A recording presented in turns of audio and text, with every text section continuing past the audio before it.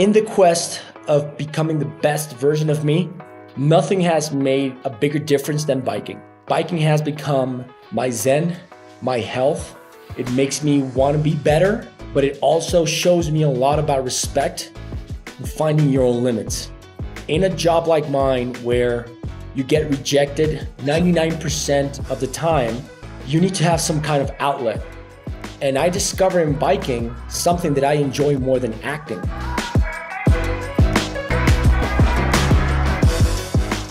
Joining us in the studio today is a Colombian film and TV star. He's an actor, producer, and director, best known internationally for his role as Gustavo Gaviria in the Netflix series Narcos.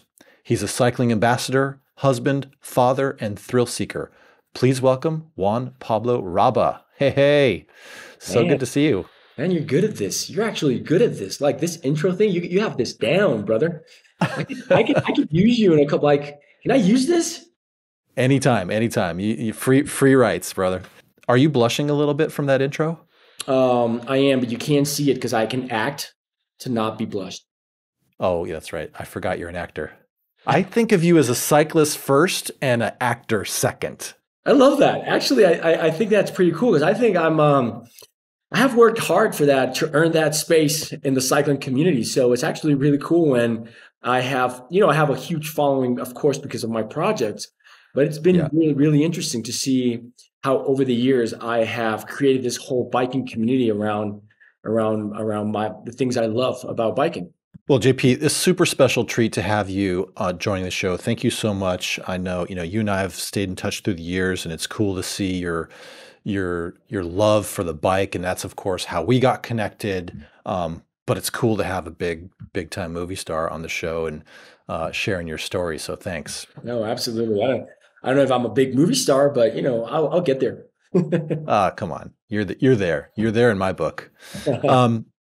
Let's start with some of the basics. So for the people that are listening in or watching on YouTube that don't know you or your story, we're going to start with the basics. So where were you born? So I was born in Bogota, Colombia, from an Argentinian father and a Colombian mother who got married after 10 days after they met on an airplane. Whoa. So there you go. Speed wedding. Wow. I would love to say that it was a huge love story and they're still together, but it actually went south pretty fast. And so during that going south part of the story, my dad moved to Spain and I moved to Spain with him. And then I lived in Spain for 10 years. So my teenage years were spent in Spain, actually. Did you travel between Colombia and Spain, or? For 10 years, for 10 years, I didn't come back to Colombia. Wow. Let's stay in your childhood, sort of that first 10 years of your life. Yeah. What'd you do to stay out of trouble, or did you get in trouble? I wasn't too much of a trouble kid. I was a good student. The funny thing is that it wasn't really hard to be a good student. Like it was enough with paying attention. I kind of really understood really fast that the best way of not getting in trouble was having good grades, and having the teachers kind of, like you, so to speak. So I think I was a socially intelligent in the class, right? I was not a brat, but I was not a saint. But I was passionate about skateboarding, martial arts, and at that point, actually not martial arts. I'm gonna scratch that. That came after. It was more skateboarding when I was a kid. Skateboarding, man. Yeah. Was skateboarding big in Spain back then? No, that was in Colombia, by the way. We're talking about those first 10 years. That was in Colombia. Yeah. I went to an American school as a kid, so I was really close with American culture. Okay. So as a kid, Tony Hawk and Brutus the Barber Beefcake from WWF were like my idols. I already knew about SNL. I heard rock. Like that was my music, right? My music was Motley Crue and Bon Jovi and Iron Maiden, right? So I was living in Colombia, but the school was so American. I joke about my school. It's called the CNG. Actually, in Spanish, it's Colegio Nueva Granada, but everybody says it's the CNG. And I joke about it because I say it's more American than American schools. So as a kid, that was like what I looked up to, right? Like spending my summers in Miami and just visiting the States as much as possible. And so skateboarding was not big here, but it was for me because, I already had like Skate magazine, all that stuff, and just watching these guys shred. Yeah. Were you ever into bikes, or was it pure skateboard? I was into bikes, but just as a social means of transportation. Yeah. I was never a BMX guy. I wish I was a BMX guy. I would be so much better. I would be such a better rider today. But it kind of never grew into me. It was just, grab my bike and go to my buddy's house. That was it. Yeah. I didn't know anything else about it. When you were a kid, what did you want to do when you were older as a profession? So I remember that my first dream about becoming a professional was about being an astronaut. That kind of then drifted into, okay, to be an astronaut, you have to be a pilot, right? So then, of course, I was dreaming about being in Top Gun. Yeah. I wanted to be that guy. But then, of course, I was not American, so it's not going to happen. Yeah. There was no chance of being. Did you want to be Maverick or Iceman? Oh, no, I wanted to be Maverick for sure. Iceman was too serious. Yeah. So then that kind of, took me into, for a number of years, maybe wanted to become a commercial airline pilot, but I guess my first love was kind of up there. Also, when I was a kid, my mom, she was a flight attendant, and her second husband was an airplane pilot. So kind of planes were kind of, close to us. The funny thing is that there was also a love for cars. That came after my 10 years, and I'll tell you a little bit about that later on. So you went to an American school, super cool, or you went to an international school, right? And you were exposed to a bunch of different cultures. But did you like idolize America? Did you think, gosh, one day I want to live in America? Absolutely. 100%. My wife jokes with me and says that whenever we're in the States, she says, like, you have always belonged here. Like, you understand more about the US than about Colombia in many ways. Like, I've always felt very comfortable around Americans and American culture. Well, I mean, your language skills, your accent is so like almost perfect. Like I can barely detect it when you speak English. Yeah, it's funny, man. It's funny because it's actually been difficult for me because sometimes, because it's good or that good, some producers and casting directors in the US have trouble kind of putting me into the box, right? Because they want me to play the Latino role that kind of talks English like that because he's Latino, right? All right, let's get through school. So you're a pretty good student. You're into sports and athletics. Yeah. You ultimately graduate high school, and what did you study sort of professionally in that next chapter in, college or university? Well, the thing is that at 10 years old, something happens. Is that my parents got divorced when I was 7. We were living in Madrid at that time. Then I came to Colombia from 7 to 10. And then at 10 is when I go back and live with my dad. And I don't live with my mom anymore. So I start living with my dad. And when I get to Spain, my dad, when he was younger, he was a race car driver. And he knew a lot about engines, and motors. So then my life becomes also very involved with car restorations, with motorcycles. We changed oils and we did our own mechanics in the garage. So I start learning about, using tools. I start getting really handy and learning a lot about, electronics. And then my life becomes a little bit more like, I don't know how to say it, but very hands-on. Like my dad was, oh, you want this? Okay, you're going to work for this. You know, you have to wake up, you have to do shit, you have to take care of a bunch of stuff. So then my interest kind of drift towards that.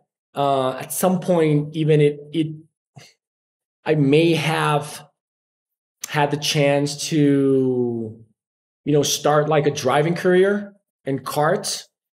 Yeah. But the reality was my dad was going through a very, very hard, financial time. So there was really no money to support that. So at that moment in my life, I went into soccer. I became a goalkeeper, and I became really good at it. Then at 16, I got injured. I had like a quadruple injury on my knees. Oh. I stopped doing that for a year. I stopped doing any kind of sports for a year, and then got into martial arts and became really good at Taekwondo. Then when I was getting really good at Taekwondo and was going to start in competitions, I moved back to Colombia, and that was it. Looks like a pretty strong thread of, excellence and competition in your blood, right? Is that so? No, I wouldn't say that, Dave. For me, it's more about becoming good at something. It's never been about competing with others. For me, it's always been about competing with myself. Yeah. I don't really find it. I've never been thrilled about contests or competitions. What I've always wanted to do is I want to become good at whatever it is I do. Yeah. That doesn't mean I have to become a champion. That doesn't mean I have to beat someone else. But I really like to feel comfortable, getting to a level where I feel comfortable. Like at some point I was considering starting to race motocross, right? Yeah. And so I got a bike and started practicing, and I was good, but I never felt the urge to actually be so good that I could compete or win something. There's something about my personality where I enjoy playing, but I really don't have that super thrive to, oh my God, I have to win. And if I don't win, I go crazy. Like it's never been really, really on my, as you said, like my blood. When you talk about excellence, it's a personal thing for me. I don't like to compare myself to others. I like to be very conscious about my own limits and what I can achieve, with my own capabilities. And that makes me feel really happy when I know, that I am pushing my own limit. I love that. Do you think that some of that comes from your parents? Were those values of either your mom or dad? Did they never pushed you for competition? Or do you have siblings growing up? Were you, pushed by them? I have a bunch of from my dad's side, from my mom's side. With my dad, it was always more about, he was always, listen, dude, I don't care what you do in life. I will tell you that it's up to you. Like right. I'm not going to leave you any money. So whatever I do is for me, and whatever you do. And he was spot on. If, for example, my first car, he told me, I'll pay for half of your car, but you have to find the other half. Yeah. It was always about you are on your own. Like that was the philosophy in my house. It's like you're born alone, you die alone, buddy. So you're gonna have to man the F up. Yeah. But it was not in a cruel, manly kind of way. It was like this is the world, buddy. And this is what you have to do to survive, right? So my dad was always about, like, I don't care about your grades. Like school is just, part of the system. Just make sure to pass so you don't close, doors and opportunities for yourself. Yeah. And all he ever asked was, listen, if you're going to be a window cleaner, just be the best window cleaner that you can be. So it was cool because I think he took a lot of pressure off. He never expected me to be as good in engines as he was, right? Like he was a genius, right? Like he could put apart a car in one day and then put it back again together in one day. Wow. But he was never expecting me to be like him. Yeah. He was always like, you have to find your own path. You need to discover what your way will be. At some points it was scary growing up because I was like, well, what does that mean, right? But how life goes, and you do start, discovering shit on your own. So Yeah. I guess it's maybe that about why I didn't kind of get into competitions and stuff. Yeah, that's interesting. I'll parallel a similar story with my kids. We told our kids in school, B's are better. Okay. Like all you gotta do is get a B or better. Interesting. We didn't say you better get straight A's or you're not going to go anywhere. Yeah. But we did set a bar. Yeah. But we didn't set hey, you just got to pass. Yeah. We're like, you got to do a little bit better than passing. But we didn't want to give them so much pressure that they had to get A's. We just said, look, just get B's or better. Yeah. For me, it's like I always tell my kid, like, listen, I will never want you because. First of all, as a parent, you wanting something about your kids is like, then you realize, that has nothing to do with reality. But also, like, whenever he comes home, like with a bad grade or something like that, the only thing I ask him, did you make your best effort? And it's great, because he looks at me and says like, nah. Like, well, it's up to you, buddy. I think you have to kind of start giving them that responsibility. That's kind of what my dad did to me, which I'm not saying it's a successful experiment. I can't, vouch for that, but I think it's a cool way to take pressure and let people find what they want in life.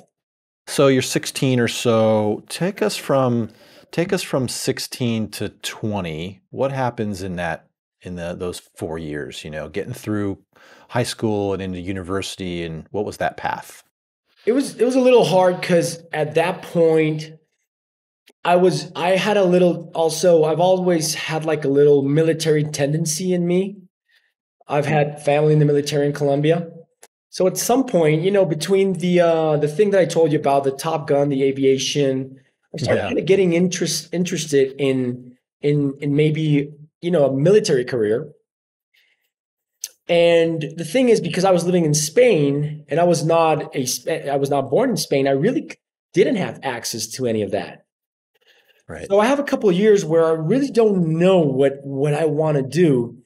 I fly to Colombia because my uncle at the time, he was the commander for the submarine division of the Colombian Navy.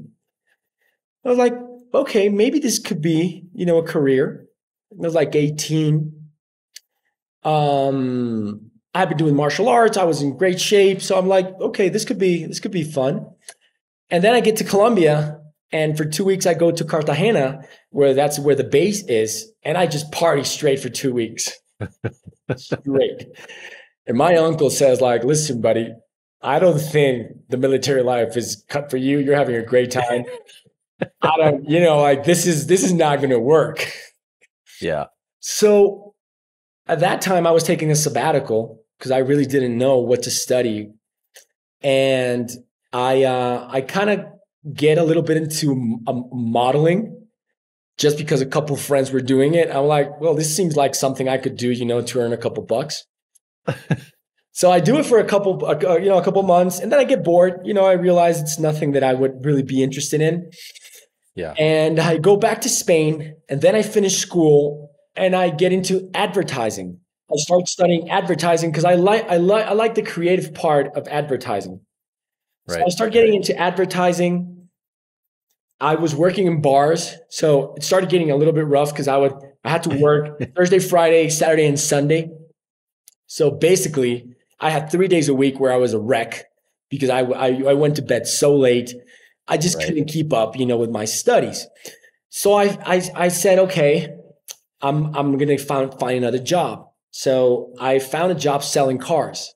And when I was ready at 3 days working there and I was ready to make my first sale, the manager broke my heart. He came to me and said, Juan, we all like you very much here, but we cannot hire you officially because you're on a student visa. You don't have a working visa. I'm like, what?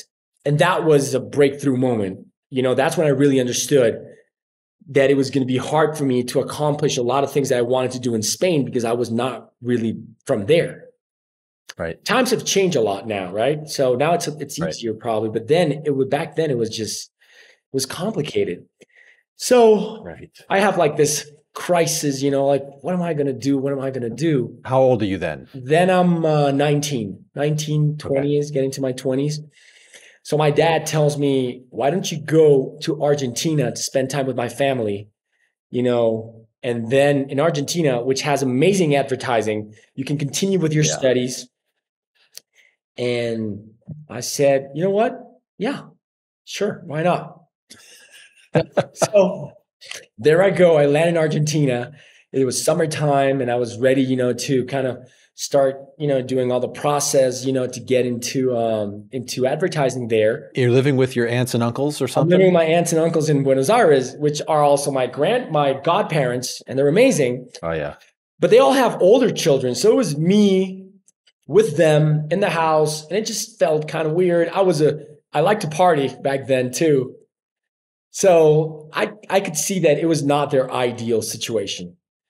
Yeah, yeah. They're like, oh my God, we just got this, man or wannabe man come to our house, definitely go out, and be partying. So I could feel they were not comfortable. And then my mom, who's a character, calls me and says, you know what are you doing in Argentina? Why don't you come to Colombia? I will pay for half of your tuition and you can study to be an airline pilot. Whoa. I'm like, that sounds like a plan. So I called my dad, said, hey, so my mom just called me and she told me to go to Colombia and she will pay for half the tuition for the airline thing. And he was like, listen, buddy, your mom does not have that money. If you go back to Colombia, you're going to be wasting your time. So no, the answer is no. I'm like, why are you saying that? I cannot believe it. I'm sure she has the money. I am leaving. And he was like, man, don't go. You're in Argentina. I want you, to live that Argentinian life, that family. I'm like, no, forget about it. I'm going to Colombia. I went to Colombia and he was right. My mom did not have that money. Oh, man. So suddenly I'm in Colombia. I'm 20. My mom puts me to live with her second ex-husband, who was the airline guy. So I'm stuck in Bogota. I have no idea what to do in life. I have no idea. And so this guy, his name is Harvey. He lives in Texas right now, and I love him to death. He says, how about we do this? I talked to the airline to see if they will admit you to become a flight attendant. So that puts you in the company, that puts you making money. So that then you study, and then you save money. You go, you take you go to flight school, and then you become an airline pilot. I'm like, that's a plan, dude. There you go. So I have my interview with those guys, and cool. Okay, there I am. I'm waiting. Month goes by, 2 months go by, nothing happens. I am broke because all the money I had, by the way, all the money I had from working in Spain, I spend it on a Kawasaki Ninja. Of course. So I was broke. I had a green Kawasaki Ninja. I had no idea what to do in my life. And then I start like seeing a girl, not dating, just kind of seeing her. I'm with her in her house one day and, trying to get lucky. And suddenly she just, kind of, oh my God, what time is it? I have to go to acting class. I'm like, what do you mean we have to go to acting class? We have something here. Like, no, I have to go to acting class. She's like, come with me. I'm like, really? Oh, okay, let's go. We go to acting class. So there I am, like just, watching her do her thing. She had to prepare an audition for a Spanish film. So there I am, and she was doing a scene with another actor. The other actor tells the teacher, the acting teacher, I have to go. I have to go shoot. He goes, acting teacher looks at me and says, yo, like, yes, like, I need your help. Like, listen, dude, I have no clue. You gotta stand in. And he was like, dude, don't worry. I'm not going to be, it's not about you. It's about her. I just need you to read this lines so I can be looking at her. Because if I'm reading the lines, I can't be on her. Oh, okay, I can do that. that moment, I remember having my first real actor thought. I remember looking at the script and saying, well, I guess if I do this correctly, if I really put an effort, it's going to help her. So that's what I do. I focus, I try my best. And when we finished the scene, the guy was actually looking at me more than looking at her. And he's like, so you've never done this before? I'm like, no, I have never done it. It's like, okay. So he finishes the class and he calls me apart and says, like, listen, buddy, I think you have a talent for this, but I would need to audition you to see if it's really, if you're really cut out for something like this. Yeah. I'm like, listen, I really appreciate it. I love film. I've always loved film, but I don't think this is my deal, but thank you so much. Okay. He says, give me his card, give me a call if you change your mind. So another month goes by, Now I'm really broke. And I just called him one day and said, like, a couple of those buddies from my 18-year-old trip that were modeling, they had become actors and they were doing pretty good. So at some point I was so broke that all I thought was, if I get any kind of job, I'll just buy a ticket and go back to Spain and tell my dad what an idiot I am and do whatever he tells me. Were you still with the girl? No. Okay, different girl. Different, yeah. I didn't have anything. I mean, I was like, I wasn't even with myself. I had no clue. Yeah. So one day, a couple of my buddies tell me, like, dude, why don't you, go to get some classes, and maybe you can get an acting gig and that will put you through your next. I'm like, yeah, whatever. So finally I call the guy, like, hello, teacher, professor, this is JP. But he's like, who? Like, well, this guy, oh yeah. How you doing? He's kind of pissed because he was the teacher, right? And he's like, well, I was thinking, maybe I can go and have that audition you mentioned. He was like, yeah, come in 2 weeks. Okay, I had to, I remember 5 a.m. morning, wake up. I had to take 2 buses. I didn't have the motorcycle anymore. So it was like on the buses, going there. And I remember getting there. We start doing these exercises, right? And it's like, okay, so you're a horse now, right? I'm like, doing a horse. I'm like, what the fuck? Like, this is so dumb. I remember thinking all the audition, this is so dumb. What am I doing here? Yeah. I was like, I knew it. I just thought I knew it. Then we're about to finish and he says, okay, I have one more exercise for you. I'm like, okay, go ahead. He's like, we're going to do like a sense memory exercise. I'm like, dude, whatever. Whatever.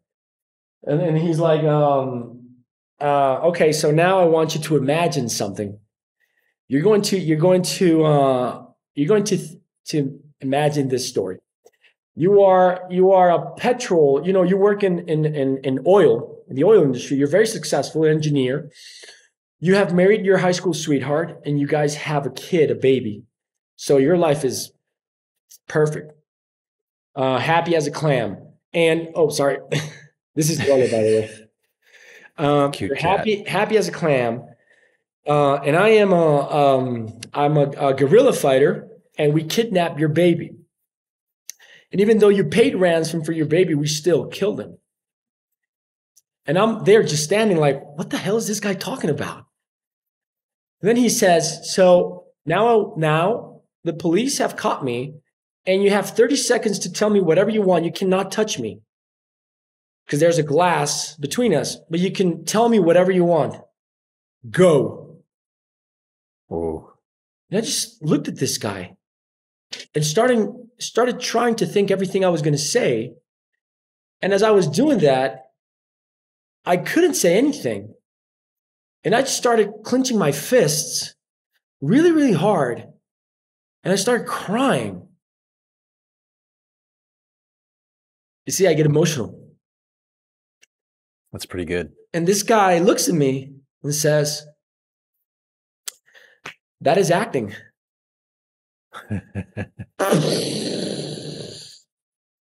Wow. Blew my mind.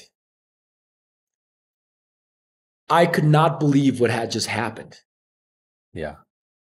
So it was so powerful. I got home And just for the next week, I was just trying to understand what was going on. And of course, I decided I wanted to start studying acting.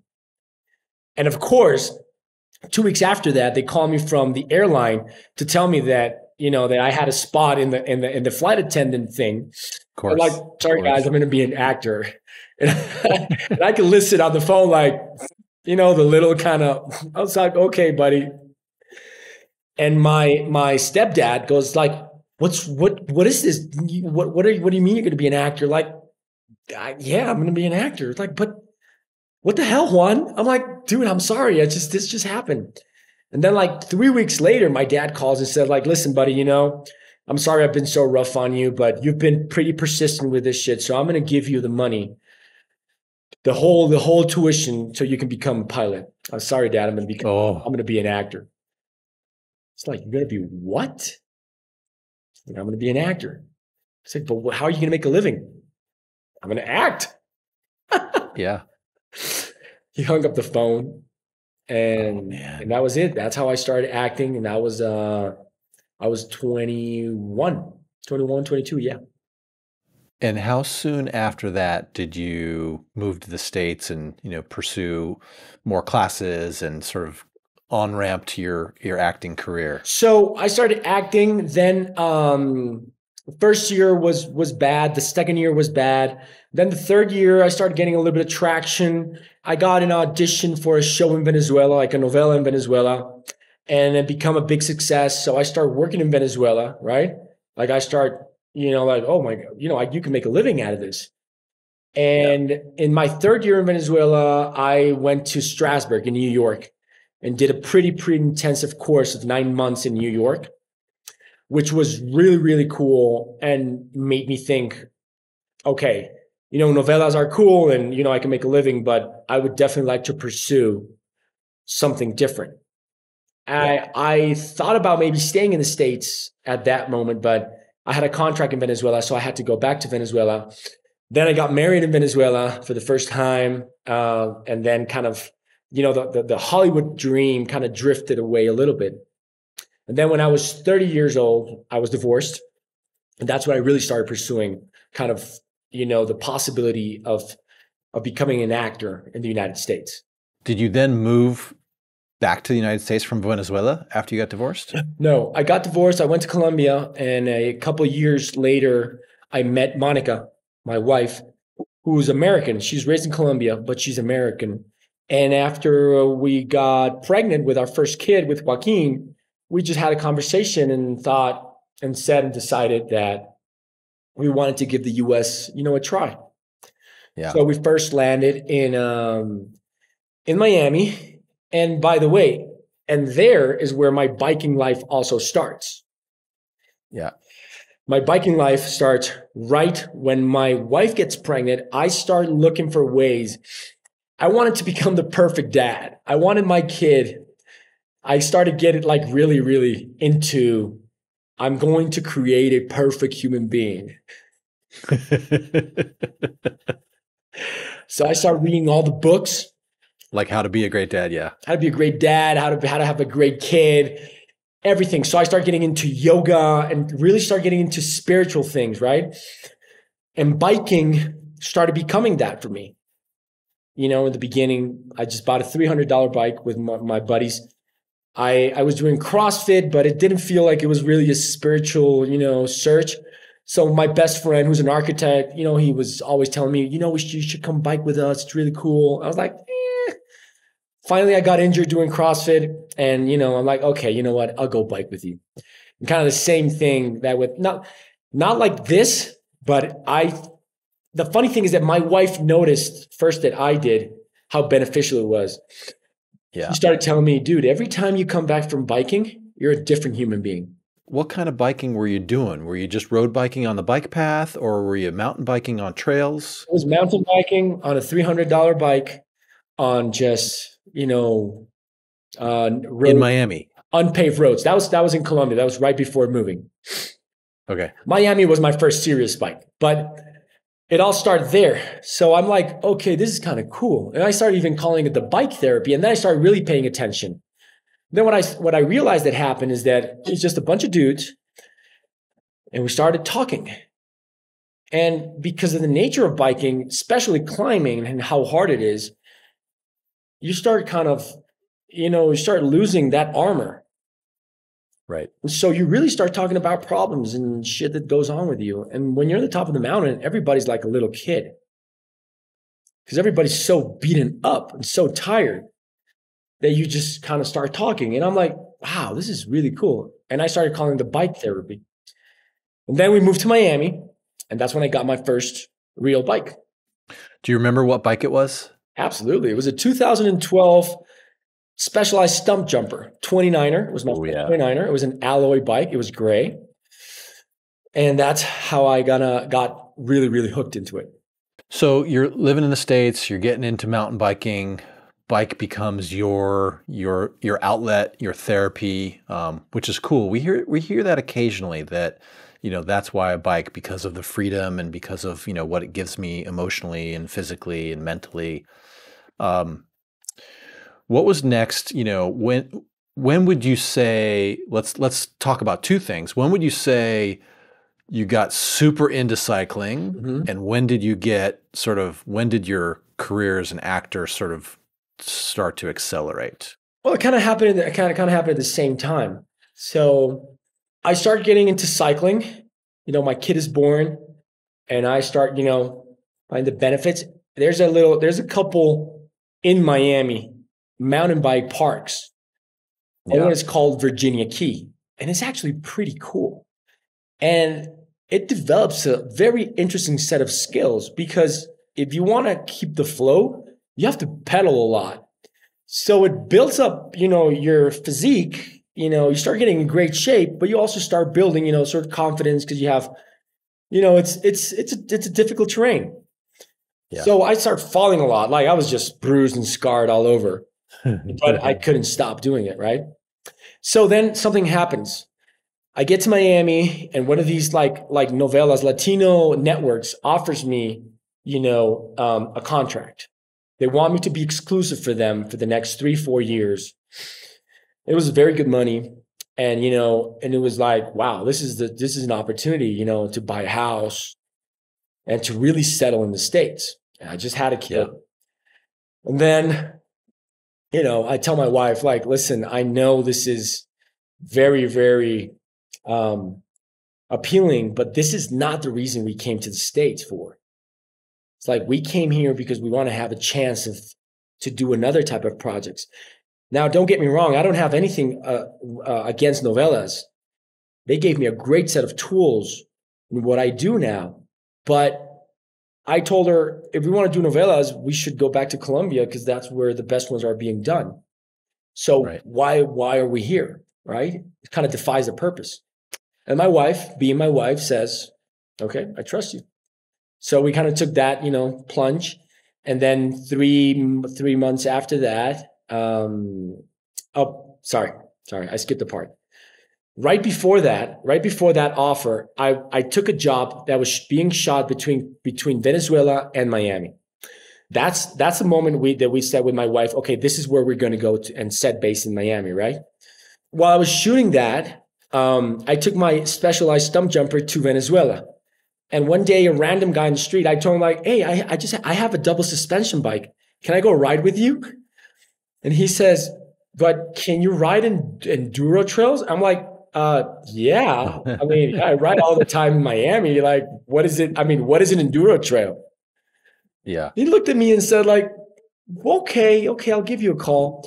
A couple of weeks passed. This guy doesn't call me. I'm like, dude, what a dick. Like, I mean, why wouldn't he take me to riding? One day he calls me and says, okay, dude, we're going to this place called San Luis. It's a little enduro trail. Are you going to be okay? I'm like, hell yeah, dude. I almost died like 10 times. Literally. I had no clue what I was getting into. Yeah. But for some reason, I loved it. I absolutely loved it. And so while I was in Venezuela, my kid was a baby, so I spent a lot of time by myself. So I would wake up like 4:30 a.m., 5 a.m. and just go and practice on the trails. I started doing research, and then I got my first real enduro bike. And then I decided that the Stumpy was not the bike for the job, because actually the geometry sucked. So and then I got the first Bronson, the yellow one. And that's Yeah. when I really said, okay, that's when I spent that money. It's like, okay, I'm screwed now. This is it. I'm done. Because I could never imagine that you could spend that money on a bike, right? So I got that bike, and that's what completely changed, the biking scene for me. I'm like, I'm hooked. And when that happened, I really moved to Miami, and that's when we had that moment of the network and saying no to the network. Yeah. So that must have been hard, right? it's always scary, man. Yeah, it's like, what am I doing? Like I've never had more responsibilities in my life, and now I'm making this decision towards something that I don't know. But life has its ways, right? And big risk, big reward. Doesn't always work out, but when it does, it's pretty cool. And now at the time you had just one child, or did you have a second one on the way? No, I had one child. We were living in Miami. I was biking with Ed Bronson, a lot. During that time, I also did my first enduro race. We went to a Trestle bike park in Colorado. So I had the first taste at an EWS. And then I really, really realized I had no idea what I was doing. And then something cool happened. And then, I got my first Hollywood movie. That was The 33 with Juliette Binoche and Antonio Banderas. And after that, I got Narcos. And then Narcos became a big, door opener. It's funny because Narcos was never like, oh my God, this is the guy from Narcos, let's hire him. But people got really curious when my manager at that time told people like, hey, I would like you to meet, the guy from Narcos, blah, blah, blah. And they were like, okay, but do we need a translator? And my manager was like, no, the guy speaks perfect English. And they were like, that guy speaks English? No way. You have to think about, like times have evolved quickly, right? But for producers, it's hard to not put you in a box. So that kind of changed the whole scenery, because that got me into bigger rooms, and I could meet other casting directors and producers and kind of started getting a shot at it, at really, really working in different kind of projects. Yeah, you have a unique advantage in the industry because you're bilingual, right? Yeah, Dave, but it has played against me too. Because of the typecasting? I've played a huge variety of roles. I like to transform myself also in these roles. But when producers and casting directors read Juan Pablo Raba, they are expecting a specific type of human being. Right. So when I got into the room, especially pre-pandemic, right, that castings were still, face to face, I would get into rooms and they would, okay, nice to meet you, do the scene. And I would finish the scene and they would look at me and say like, okay, now can you do this in your natural accent? I'm like, well, this is my natural accent. And, they started getting like really confused, like, but why? I'm like, well, because this is the way I learned how to speak English. Now, if you need an accent, you want me to talk and do like this is what you're looking for, then I can also do that if you want, right? Yeah, that's great. So, I mean, I can't complain. I've been doing this for a living for a while now. But it's funny that I used to think that it was going to be a huge advantage. And it has been on a personal side. I couldn't say so much on the professional side. And I'm going to say on the personal side, because then I have created, with my wife, a great network of amazing friends and relationships where this has really helped a lot. Because the understanding of the American culture, the accent or whatever it is, it makes it easier for us to just bond and communicate.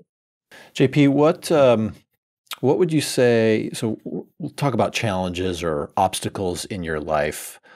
You shared a ton of them, in your younger years, but what would you say is one of the current hurdles or obstacles that you might be facing? I would say that parenthood and marriage is I'm going to rephrase it. I wouldn't say it's an obstacle. It's a bunch of small obstacles every day. There are so many challenges. It's so challenging. It's amazing because every time, you overcome one of those barriers, problems, challenges with your kids, with your spouse, things get better, but it does not stop. And you're just every night at some point at 3 a.m., you just wake up and you're like, what now?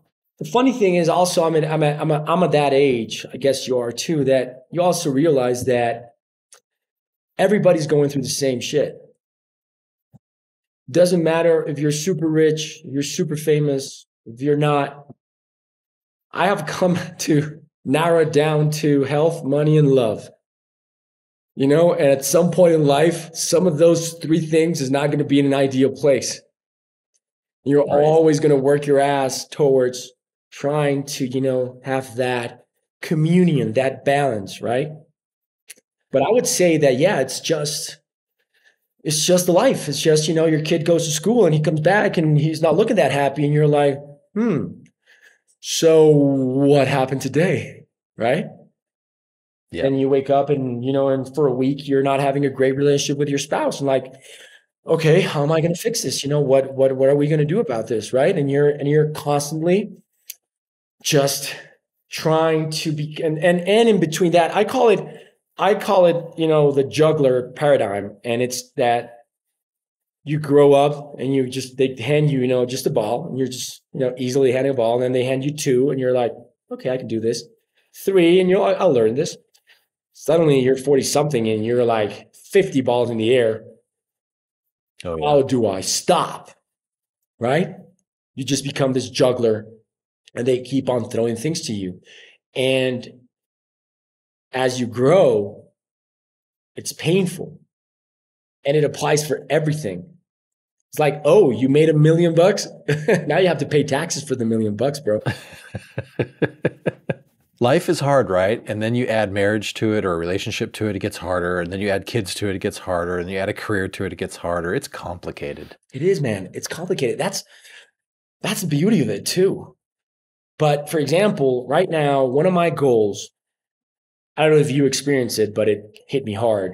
I want us men to talk about the midlife crisis. I want to talk about men's mental health. It's hard, man.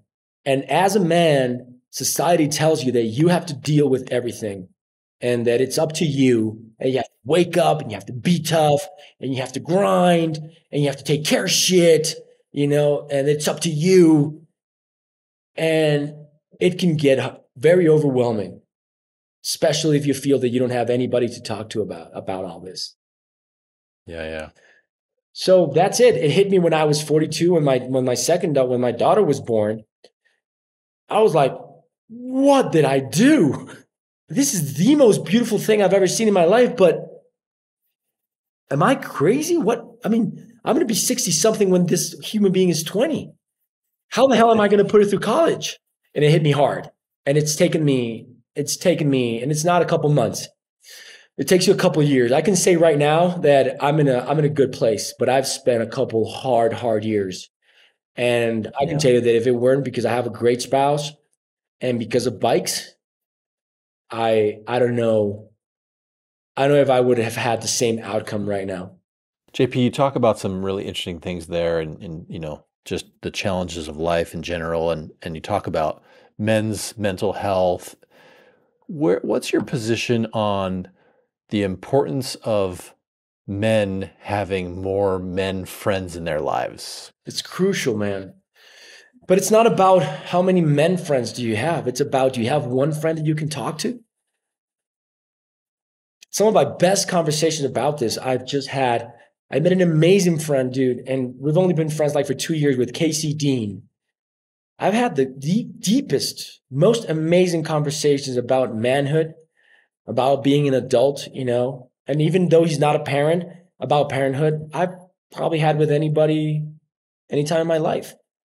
You really have to make it a point to identify that person, those two persons that you can talk to about deep, important shit. You have to have someone that you can talk about your problems or when you're hurting because it's crucial. I know one of the other things you're passionate about is just general human and animal rights. Can you tell me a little bit about, that and, why you and your wife are, passionate about those categories and what are some of the things that you do in those areas? My wife grew up in a house of environmentalists. Her father is he's a science guy. He's always been into environment. So Monica really, really knows and understands everything that has to do with environment, and she's an advocate and fighter for it. I myself, it's more in a practical way. I've always, been around dogs, and animals have been an important part of my life. And it's about not human rights. For us, it's about, life being right. It's about common sense. It's just about, in this world that just seems to be sometimes so derailed and so crazy and so much information. It's like feels that we just need to kind of get back into center. And in comes, the mental health, talking about the gender equality talks. It's about, when you think about it, it's just about, okay, how can we just protect, living forms in this planet that for so long now we seem to not care about. So it just becomes not one thing. It starts becoming, a part of a bigger picture. And Monica, my wife, she's great at that. Okay, it's like you cannot talk about this if you don't really, really know a little bit more about the global issues about, that are really affecting this. So, we try to just be as, senseful, like just have common sense. It's about that. It's not about schooling anyone. There's too much people like trying to school you and you should be doing it. Like, whoa, step by step, what can you do in your own household just to make this a better place? What can you do to be more respectful to others? How can you make people's life around you better? How can you be more fair? How can you, you bring more quality into the picture? And I think it's that, because sometimes there's just so much information out there that you think, that you have to do something huge, to make a difference. And what we have noticed is that it's the little things. Those little things, take people a long, long way. Are there organizations, or is there an organization that you guys are super passionate about that you either give your time or otherwise to? Yeah, we work with this organization here. It's called La Juanfe. And what La Juanfe does, it's very specific, right? And it's about empowering girls, young girls that become pregnant most times without their consent. So this foundation is like a big school just to prepare them for life, right? It's basically a way to fight poverty in a very poor place of the country, that's Cartagena, that is very lush on one side of the story, and then you also realize how poor it is. So that is, let's say, the one organization that we are both ambassadors with. But we have also worked with UN. We've been ambassadors with the UN. I have in my side for women's rights and gender equality. So we are working towards many things, so to speak. But the main one is Juanfe right now. Thank you so much for doing that and sharing that. We'll definitely add some links on the show so people can learn more about those organizations. Awesome. JP, let's get back to bikes just a little bit before we wrap the show. Yeah. Your passion for cycling and such has caught the attention of a few people in the industry, and you've been able to establish some really cool networks. I'm thinking about Crank Brothers and YT and even SRAM, right? How did you manage to sort of get on the inside of our little bubble of a industry and establish these relationships? I just think people started getting really excited to think that the guy from Narcos was also riding bikes. I think that was the main door. But then But then it became very important for me. And the reason it became very important for me is that in the quest of becoming the best version of me, nothing has made a bigger difference than biking. Biking has become my zen, my health, my distress, my way of challenging myself permanently.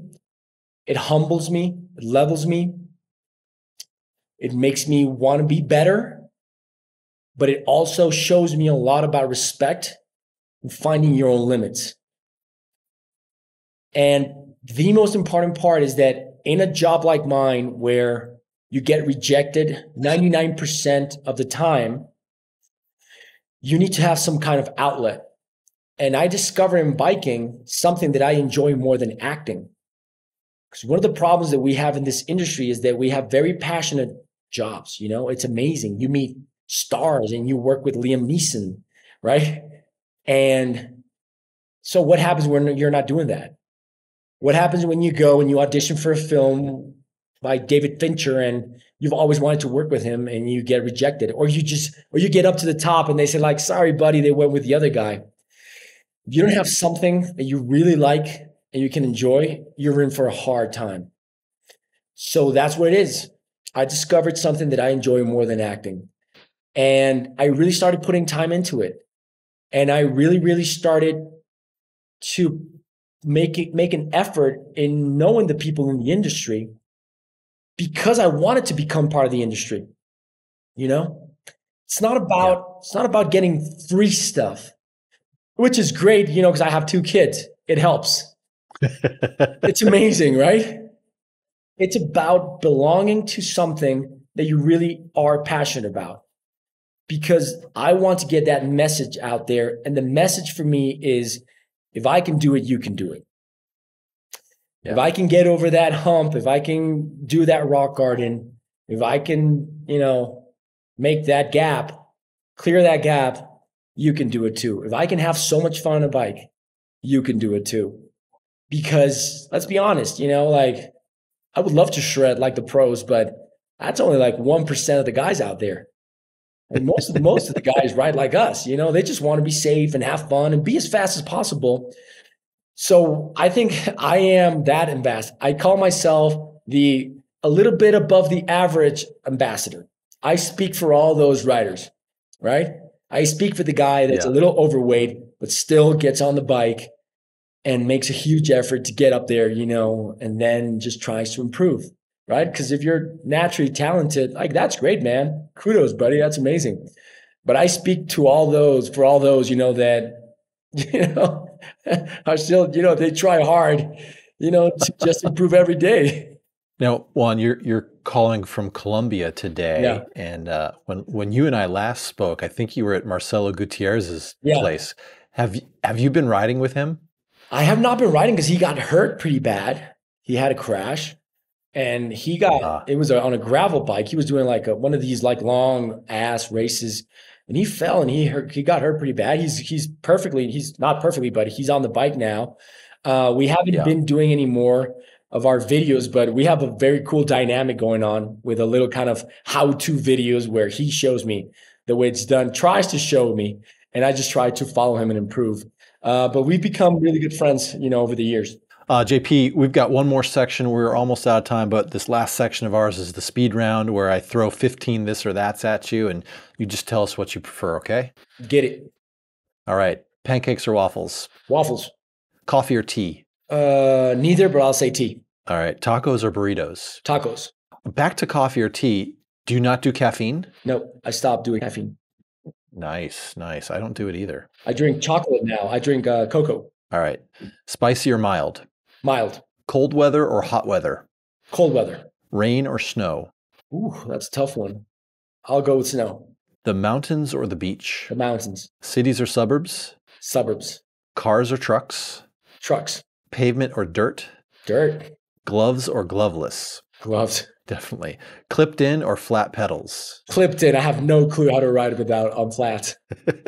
Low pressure or high pressure in your tires? Low pressure. Fix it yourself or take it to a mechanic? Fix it yourself. dogs or cats? Both, but I'll go with Both. right now cats because that's what I have now. I saw a cat earlier. Do you also have a dog though? So we're living in an apartment building here, so we don't have a dog at the moment. We know what we do. It's funny. We get dogs from the street. Yeah. So we take them, we foster them, we put them in good shape, and then we find a home for them. Oh, We've nice. done this a couple of times, and we try to do it as much as possible. And we did this a couple of weeks ago. We found an amazing dog in the street. She just came by, and we had her with us for like 3 weeks, and now she has a great home. So cool. Yeah. Juan Pablo Raba, it has been a pleasure speaking with you. Thank you so much for sharing your story, for hanging out with us, and just being a great human. Oh man, I don't know about that, but we'll definitely work towards that every single day. All right, man. Thanks so much. Thank you, brother.